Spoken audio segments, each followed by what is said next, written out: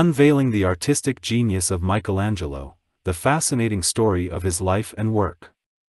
Michelangelo was a talented painter, sculptor, and architect during the Italian Renaissance period, known for his works such as the Sistine Chapel ceiling and the sculpture of David. He started his career as a painter, but it was his talent as a sculptor that brought him to prominence.